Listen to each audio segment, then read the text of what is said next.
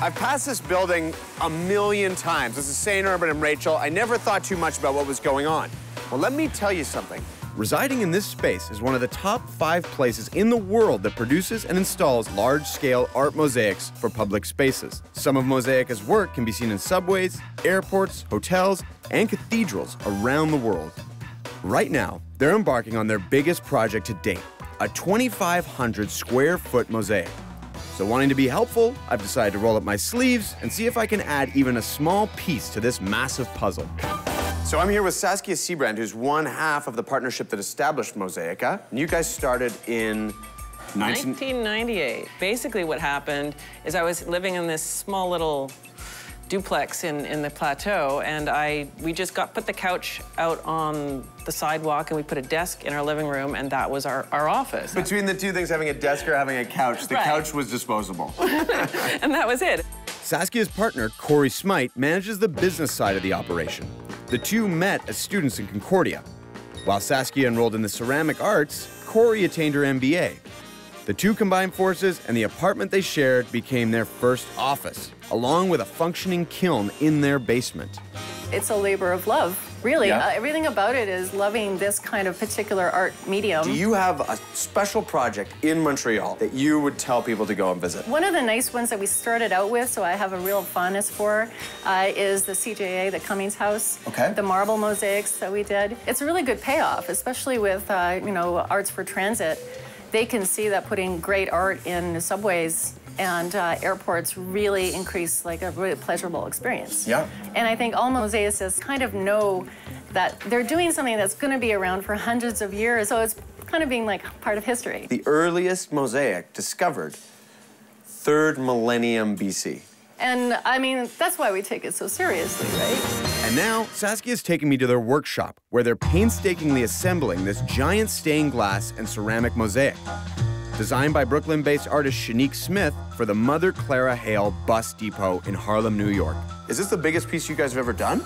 It's by far the biggest piece we've ever done. There are 10 this size. The entire project is like 2,600 square feet. Wow. It's actually so big that we can't actually ever see it in one piece in the studio. We have to wait till it's on the wall. And so if somebody asked you now, we need to mosaic the Grand Canyon. We need you to go in there and we need you to... That's what we're geared towards. We want to do bigger and bigger and bigger mosaics. So yeah. Now to see if I can add even a small piece to this giant project. More protection. You are truly the glaze master at this point. I've become the glaze master, yes. Like that? I'm not making it into the final mosaic, I don't think.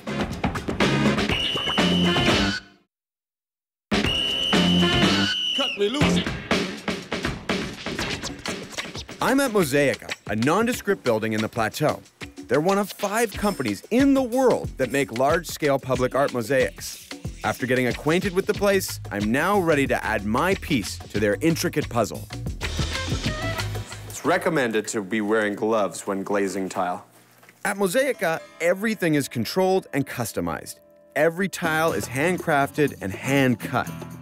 They even mix their own blend of colors for each project. This is the glaze master, Ricardo Ruiz, and you've been working here for... 8 years. 8 years. So you are truly the glaze master at this point. I've become the glaze master, yes. Well, let's see how you're doing. Just show me how this all works. All right.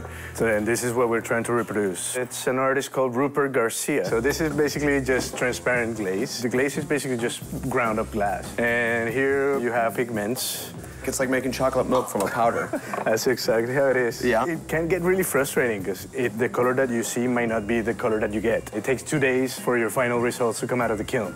Oh, really? Yeah. Is this ready to go on a tile? This is ready to go. Okay. You do need to have a sort of fluidity. It's a little bit of a ballet. You're moving the tile and the brush? Yes. Really? Yeah. It's kind of to match the angle of your brush to your tile. Okay. It just skims the glaze over it.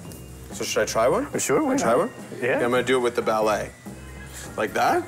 Is this is this what you're talking about? Well, you know, I don't think I'm doing it properly. Yours looks a lot better than mine does. It's automatic already. Yeah.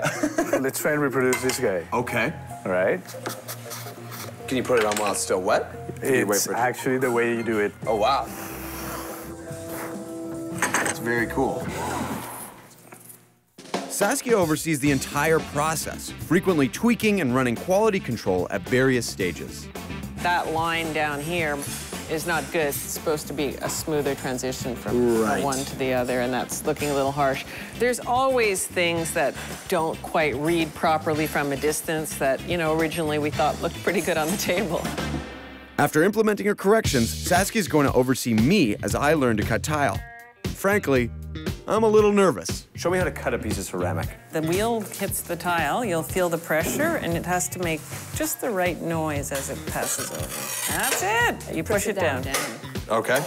This is the piece that you're looking for. Yeah, let's say. And then what you can do after, it's an angle, so you can use the nippers. Nope, did I screw it up there? Good. It's not perfect, but it's not bad. Not bad? Not bad. Not bad. Not bad. Look at that. I don't feel like I wowed anybody here. I'm not making it into the final mosaic, I don't think. So, will I be getting any job offers to become a mosaicist? I don't think so.